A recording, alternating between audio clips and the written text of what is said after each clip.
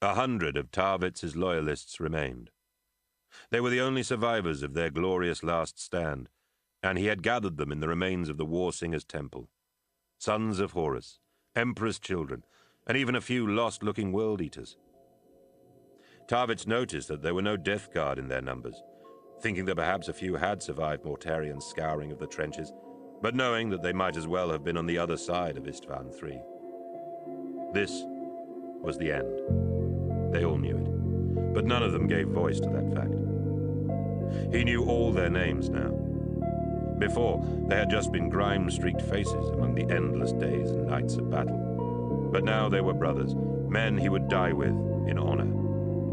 Flashes of explosions bloomed in the city's north. Shooting stars punched through the dark clouds overhead, scorching holes through which the glimmering stars could be seen.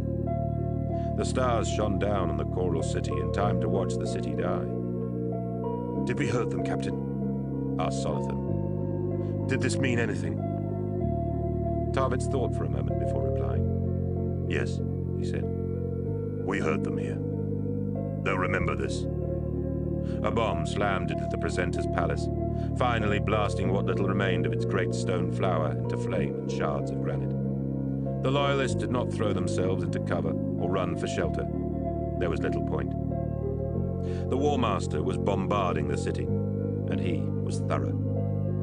He would not let them slip away a second time.